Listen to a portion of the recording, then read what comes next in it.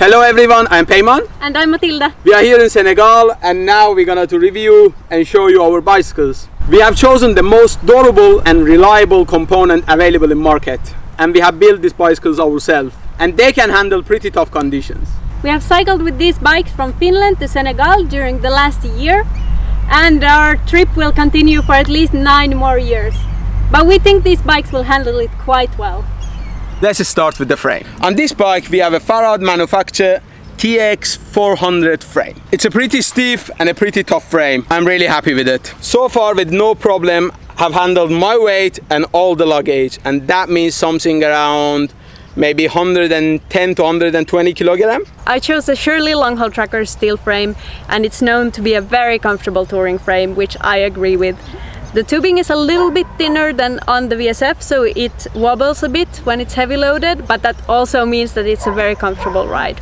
We chose a 9-speed transmission system because spare parts are quite available around the world. Our cassette is a Shimano Acera cassette, which has proven to be very durable. We run a Connex 9-speed chain, which we very much like. You can also follow the chain wear on our website. We will link it in the description. Our crankset is also Shimano Acera. It's 8-speed because we couldn't find a 9-speed square taper crankset, but it has been running without any issue. Our bottom bracket is a square taper from SKF, which has 10 years warranty, so we are very happy about that. There has not been any issue with it. We have MKS touring pedals, which we chose because they look very durable and they have cup and cone bearings. One of the cones has got dented during the trip, but otherwise we are quite happy with them.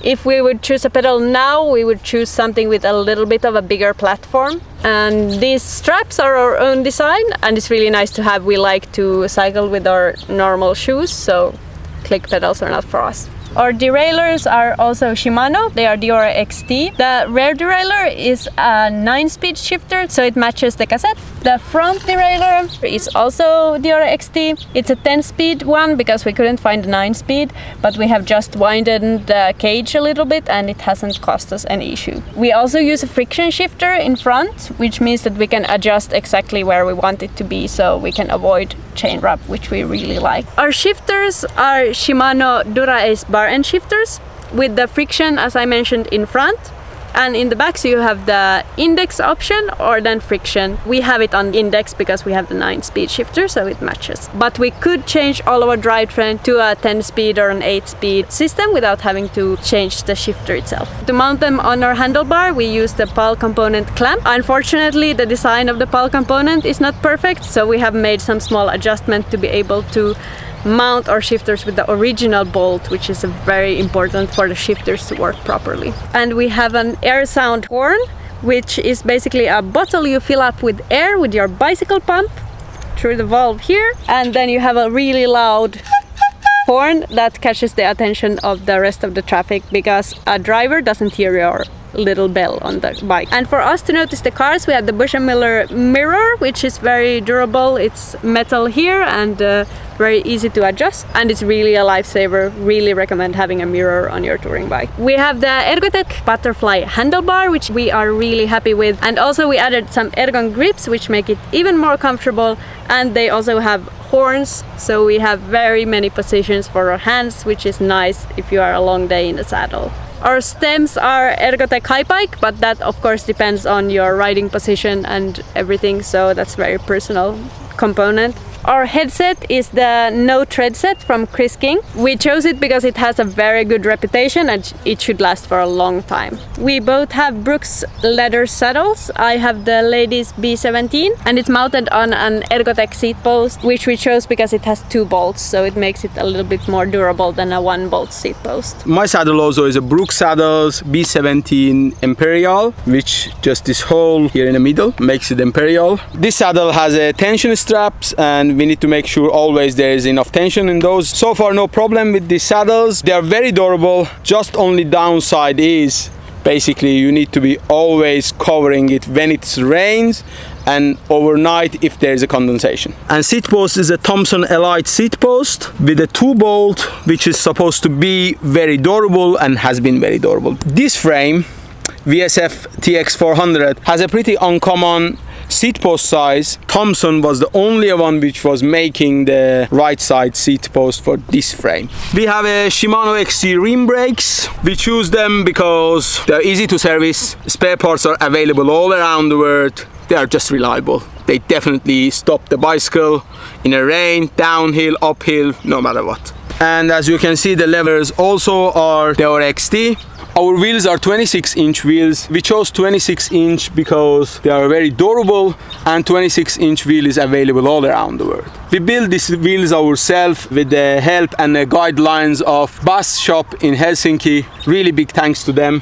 Wheels has been working very good with zero problem. But let's check the details of these wheels. Our rear hub is Shimano LX 36-hole hub. We chose this hub because it is simple and durable. It has a cup and cone bearing system which we can service it ourselves, no problem. Also, the free hub is made from steel and it's compatible with 8, 9 and 10-speed cassette. That gives us really flexibility. If, for example, in a country we cannot find the 9-speed cassette, we can change the cassette and our drivetrain to 8-speed, and with our friction shifters, no problem, we can run an 8-speed perfectly. Our spokes are DT Swiss Alpine 3 spokes.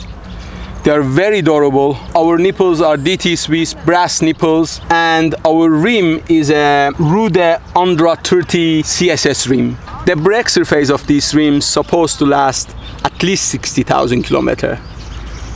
To be honest, we never heard anyone have managed to finish them. So maybe they last even longer. And ours, after 10,000 kilometer cycling, including I think 3,000 kilometers in Sahara with all those sands, doesn't show anywhere, absolutely zero wear. So that's really incredible. Our brake pads are Cool Stop brake pads, specifically designed for a CSS rims, and they're supposed to last between 10 to 20,000. And these ones, they have almost 10,000 kilometers and they don't look like they're gonna wear out soon. Our tires are Schwalbe Marathon Plus Tour. We had only 3 flat tires in the last 10,000 kilometers, but the reason was the tire didn't have enough pressure. Our front dynamo hub is Sun 28. It has a very durable SKF sealed bearing and it doesn't require any service. We have been very happy with it. Our front light is Sun Edelux 2, and we put it just here because it's really a safe place and it doesn't attract any attention also. Our backlight also is from Sun. It's a small light and works really good.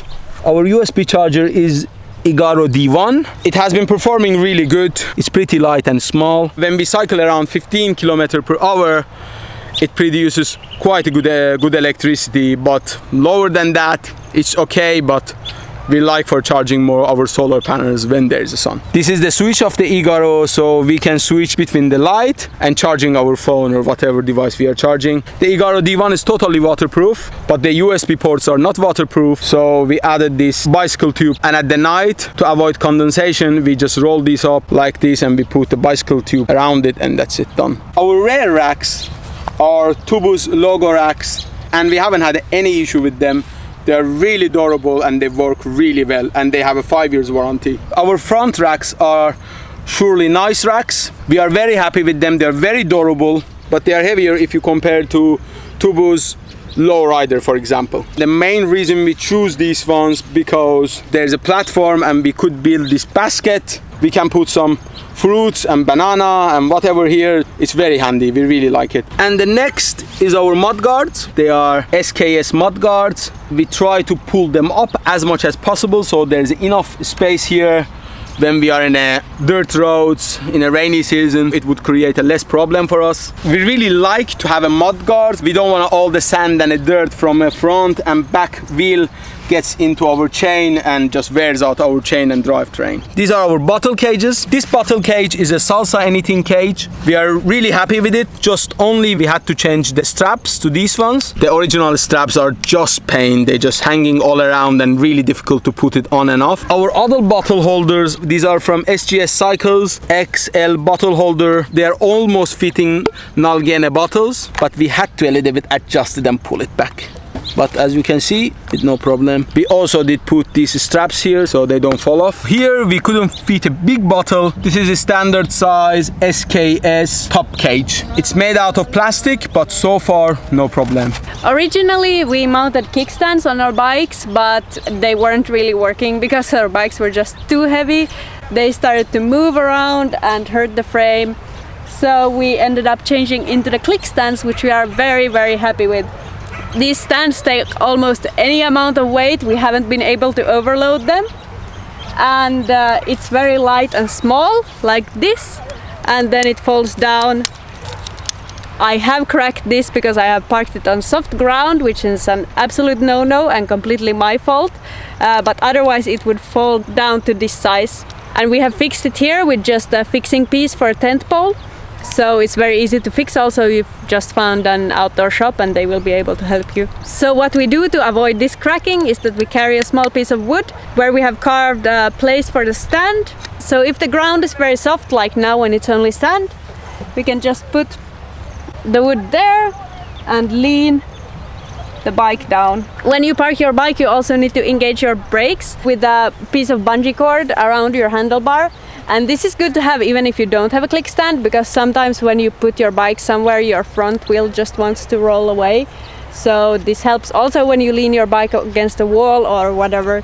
So really recommend doing that. So these were all the components on our bicycles. We also have a list on our website with more details, so we link that in the description if you want to check it out. The total cost for these components is somewhere around 3,500 euros, but we wanted to step in and clarify that you definitely don't need to buy a 3,000 euro bike to go bicycle touring. That's not the case at all. Yeah, adventure more is about the will and the positive attitude and just going for it. So basically, if you're going for a short trip, you can use even an old mountain bike, just it needs to have a right fit for you and a good saddle. That's all you need. Also, the point of our gear reviews is not to encourage consumption, but instead we want to help you find the best equipment for you when you're looking to replace something that's broken or when you're getting into a new hobby. Just to find what fits your need and something that will last you for many years. So, what do you think about our choice of components? Do you agree with it? Do you have any experience with these components? And also, please let us know in the comments, what gear would you like us to review next? Before you go, you can give us a thumbs up or a thumb down. And also, if you subscribe to our channel, that would be lovely and you won't miss the next videos coming during next 9 years. Here are some links to our other vlogs and the button to subscribe to our channel. We hope to see you again soon. Bye bye! Bye bye, see you!